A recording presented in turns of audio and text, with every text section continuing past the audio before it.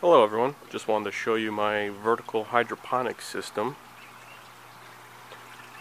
Over to the right we have the Eagle 1600. Screw on lid, this thing's a beast, meant to last for a long time.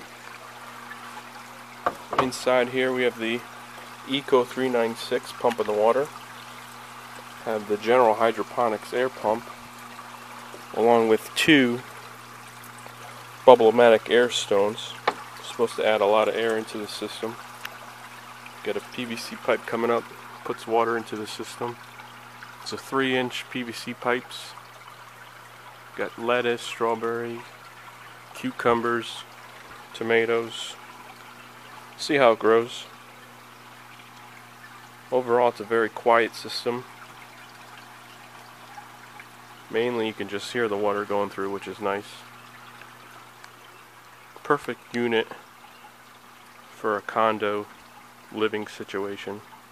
If you have any questions, let me know.